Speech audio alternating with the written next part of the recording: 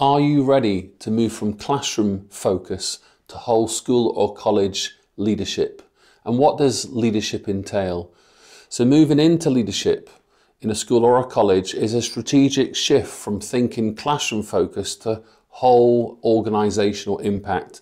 So the question is, are there any in-house opportunities for you to develop that expertise? Leadership is vital for sustaining a school or college vision, particularly standards, and these shadowing opportunities prepare teachers, people like you, for these expansive responsibilities. So how could you step up? Well, let's think about what current leadership training and decision-making opportunities will allow you to practice these things in the current place in which you work. What leadership skills do you need to hone in on and improve? How do you envisage impacting on your school or college's future? And can you start assuming to add some of these responsibilities to your job role now?